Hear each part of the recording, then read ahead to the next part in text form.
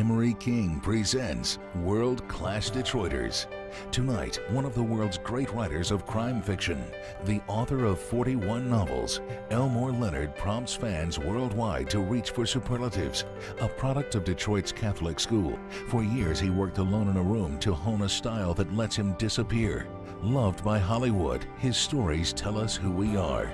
Tonight, a special look at the man they call Dutch. Still spinning taut, funny, and frightening tales at the ripe and productive age of 81.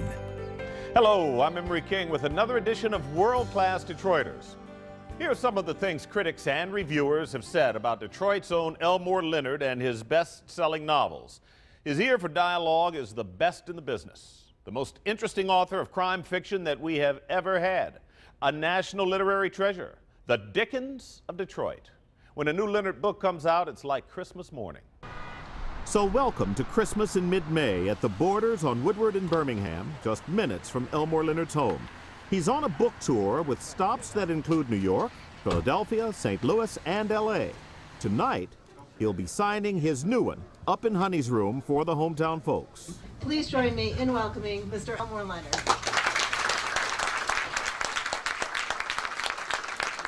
The night Vincent was shot, he saw it coming. The guy approached out of the streetlight on the corner of Meridian and 16th, South Beach, and reached Vincent as he was walking from his car to his apartment building.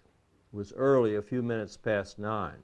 Vincent turned his head to look at the guy, and there was a moment when he could have taken him and did consider it. A typical Leonard open, jumped right into the middle of things with just the right details. He wasn't going to drop a half-gallon of Gallo Hardy Burgundy, a bottle of prune juice, and a jar of ragu spaghetti sauce on the sidewalk. A cool cop playing it too cool and nearly getting himself killed to open a tale that will take us from Florida to Puerto Rico to Atlantic City. The guy was not big. He was scruffy, wore a tank top and biker boots, and smelled. Someone in the New York Times called you the greatest crime writer of our time, perhaps ever. How does praise like that make you feel? The problem is that it gives reviewers something to disagree with, and they will spend time disagreeing. Instead of reviewing a book, they'll spend most of the space naming writers that they think are better, at least in some particular way. Does that bother you? For a little bit. I mean, it shouldn't, but I read all my reviews, you know, and I'm looking for good reviews. But to say that I'm the best, I don't think we should be in competition that way. Up in Honey's room, originally I was going to call it Hitler's birthday. And I told my publisher, my editor said, "You're kidding. Hitler doesn't sell anymore." Elmore started with Westerns more than a half-century ago, and when that genre began drying up in the 70s, he moved on to crime novels, usually set in Detroit, filled with gritty details, dead-on dialogue, and the uncanny ability to channel various criminal types. Books like 52 Pickup, Swag, and Unknown Man No. 89 brought him a kind of cult following. Then, in the 80s, with City Primeval, Split Images, Stick, La Brava, and Glitz, his popularity got serious.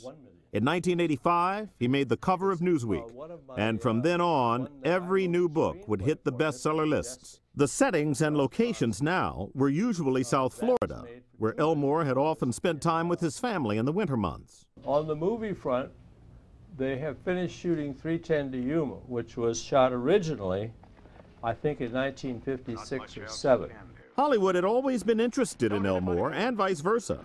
Some good movies were made from his Western stories, including 310 to Yuma with Glenn Ford and Hombre with Paul Newman. But it took Tinseltown a long time to get Elmore's crime books right. It wasn't until the 90s, when talented directors took on books like Get Shorty and Out of Sight, that films based on his novels were both a popular and critical success. Director Quentin Tarantino made Rum Punch into Jackie Brown, perhaps the best adaptation yet. I'm not saying another word. Jackie. I hope you don't mind if I call Jackie. So what is it about readers and crime? They're drawn into crime and mysteries, because these stories always have a beginning, a middle, and an end. And the endings are always satisfying to the readers. They know that the good guys are going to win in the end.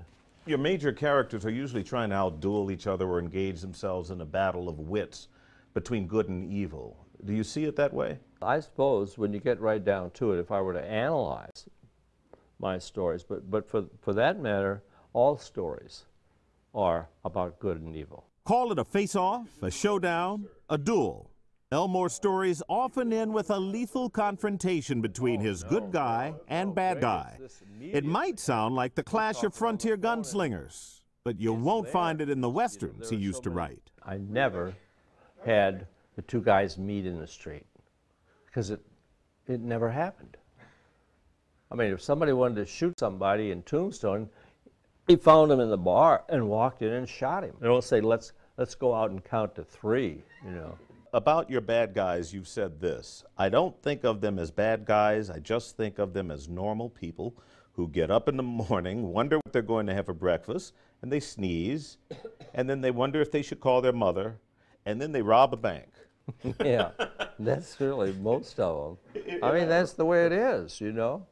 There's a guy in the paper this morning who robbed a bank because he had been let go from his job, and he robbed a bank, and the prosecutor, Gorsica, was going to give him less than a year. Now he's got a job offer, and people feel sorry for him.